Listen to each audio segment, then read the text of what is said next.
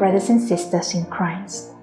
Today's devotion is taken from The Desire of Ages by Ellen G. White, chapter 37, page 357.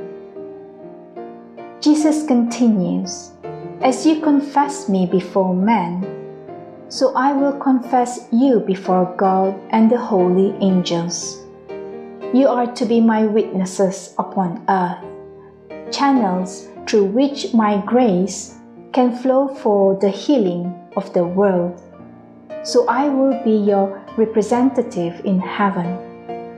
The Father beholds not your faulty character, but He sees you as clothed in my perfection.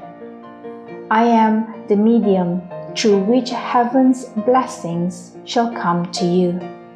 And everyone who confesses me by sharing my sacrifice for the lost shall be confessed as a sharer in the glory and joy of the redeemed." Are you confessing Christ to others today? What are some ways that you can share the love of Christ to others? Let's pray. Heavenly Father, I thank you for using me despite my sinful character.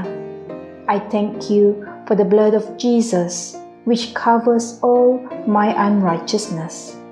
Help me today to be a witness for you and teach me to confess Jesus before others.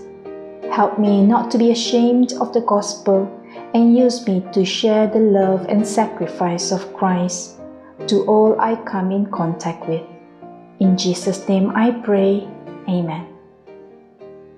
May you have a splendid day ahead of you. Goodbye.